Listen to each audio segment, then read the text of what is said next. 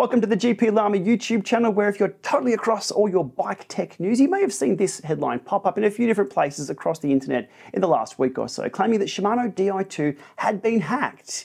In short, yes, kind of. Researchers have found that Shimano Di2 wireless systems were susceptible to replay attacks and signal jamming attacks. The latter unlikely to be fixed with a firmware update. Anyhow, Shimano have just released firmwares in reaction to that paper, and have used some very interesting wording with their communication around this update. But before getting to that, let's get to the actionables that you need to know. The affected group sets 9200, 8100, 7100 and 820. So 12-speed DuraAce, Ultegra, 105 and GRX group sets. In short, all the latest Shimano wireless 12-speed groups. There are component firmware updates for the rear derailleur, which is the master for these Di2 systems, and the levers, which there are two. The firmware versions are there on screen, and Shimano have provided details on how to install these updates. Now, I'm hoping in the very near future those processes can be followed, because at this point in time their update process doesn't work at all. In fact, it's a complete mess, which I only assume is a result of them trying to get these updates out with their self-imposed deadline of late August. In summary, the update process you'll need to follow would be to update your rear derailleur with the eTube mobile app, which doesn't currently work for this update. We'll dig into why in just a few moments. However, your wireless shifters will need to be connected to a wire to get them updated. That wire either connecting your shifters to your Di2 system down the back of the bike, or to the PC Link device, which here in Australia goes for $250 and has to connect to Windows systems only because there's still no Mac eTube client. Now, I have a whole video on how to update wireless levers for Shimano systems. I'll link to that in the video description below. And with that, that concludes the what you need to know part of this video, and I hope it's been informative. Now, onto the process that I had to go through today to get my Ultegra 8100 series Di2 system updated to this latest secure firmware. Now, a disclaimer, this isn't a how-to as such, because the process will change when they do fix the fix. But let's dig into what it took to get my bike updated today. Okay, with the bike on the stand, I press the rear master button and wait for it to flash blue. Okay, that's ready to connect to the eTube app. I pull out the phone, wait a few seconds, and it connects through. On the update tab, there were no updates for the rear derailleur. So that was kind of strange. Now, checking the levers, right first, press the button on the right.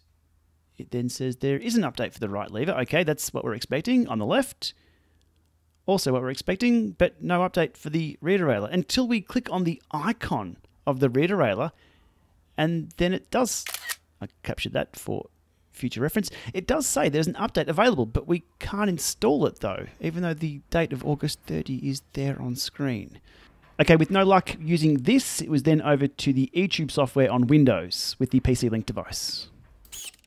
Okay, PC Link device plugged into my Windows machine, and the Di2 wire straight into the rear derailleur. Now, there was no updates for the front derailleur or battery, so I could update the rear derailleur direct. Okay, after manually updating the eTube app to 5.33, we load that, we click on Next to connect to the component. That just takes a few seconds.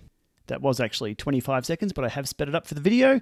And once connected to the rear derailleur with that single cable, it will also want to connect to the wireless levers. So pressing a button on the left, pressing a button on the right, it can check those as well. It won't be able to update them because they're not wired in. However, I thought that was quite interesting. Okay, over to check for the firmware on the rear derailleur, and there's no update. 4.2.0 is the latest version. That's not quite right. So it knows there's firmware for the levers, but there's no firmware available for the rear derailleur. The website for Shimano tells us there is. The eTube mobile app tells us there is. This is the process to follow, and it wasn't working. Now, here's where the hero of the day comes in. Terry over at Better Shifting posted some guidance, I guess, in some inner workings of the eTube app and where it drops the firmwares on the system. So just pulling up the firmwares downloaded with the eTube app when it first starts, we can see the RDR 7150 423 has been delivered for the rear derailleur of the 105 system and GRX, I believe. The shifter update has been delivered. That is the DuraAce number on there, but it is a shared binary with the Ultegra levers as well.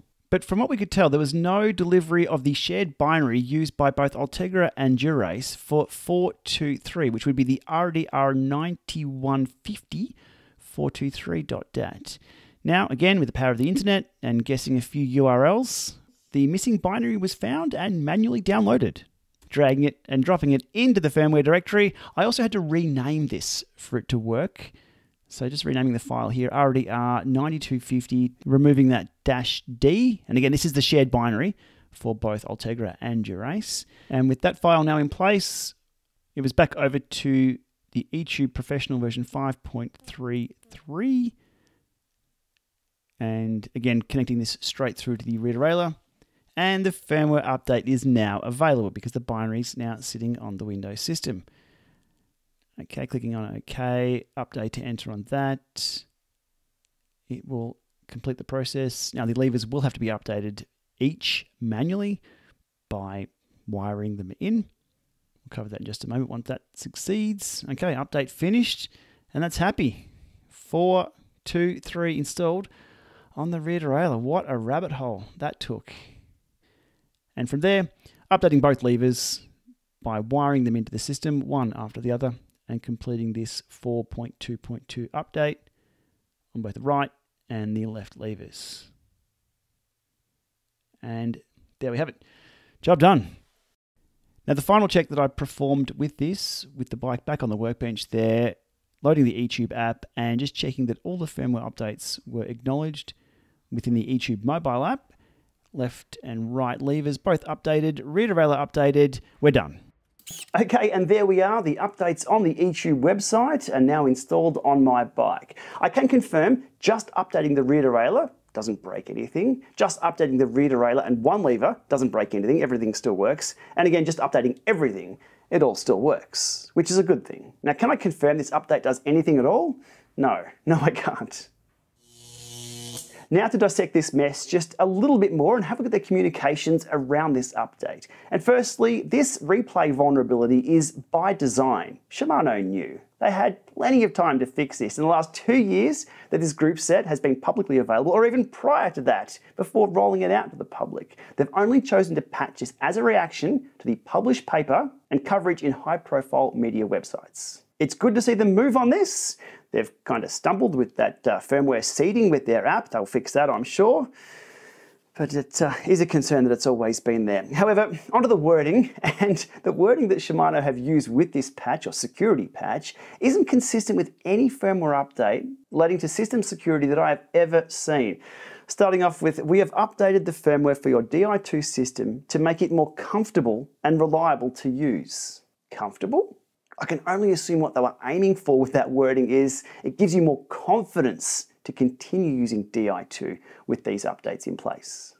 The next quote from Shimano allows me to step it up a notch in regard to a rant on this one. They say, if it is difficult for you to perform the updates on your own, please contact our distributor or the place where you purchased your Di2 system. Shimano have made this update process difficult by design. They knew. They even include it in here because they do know it's a complete pain in the ass to update their firmwares. The fact you've got to do the wireless shifters with a wire or a $250 device and only on Windows, they've made it an end user problem, and it shouldn't be an end user problem. You should be able to pop open the app, do your updates, and be confident with the technology that you've purchased. It's not the case. Now, I was thinking about this today.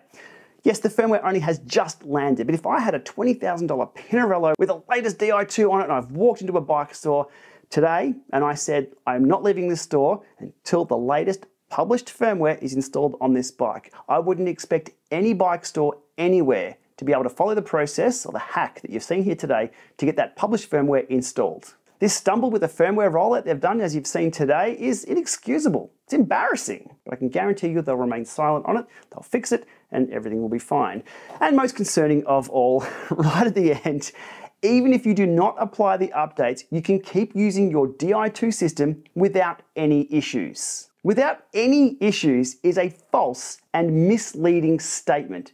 They need to pull that down from their website immediately. The fact they've released this firmware, and I'm even talking about this today, is proof you may possibly have issues if you don't patch. So Shimano, hot tip, take that off your website. That is double embarrassing, and it allows me to get on my high horse.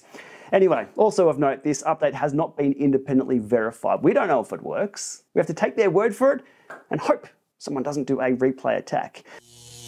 And lastly today, to address the inevitable comments of, this doesn't matter, who cares, this is a non-issue.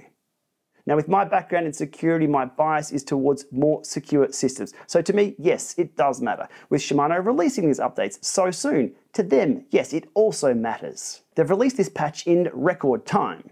Now, to use an analogy, does your home have a front door with a lock? Yes. Are you likely to be the victim of a home invasion? Probably not. But do you lock your door? Of course you do. And now this vulnerability is in the public domain, people know about it, the hardware to execute this is relatively cheap. It's best you get these updates installed. Because you very well know the first question Shimano support are going to ask if you have trouble with your Di2 system is, are you on the latest firmware? And hopefully with this video and this information, you already are. All right, with that, thanks for watching. As always, if you found this informative, give it a thumbs up, hit like to subscribe to be across more videos on this channel, and we shall see you soon.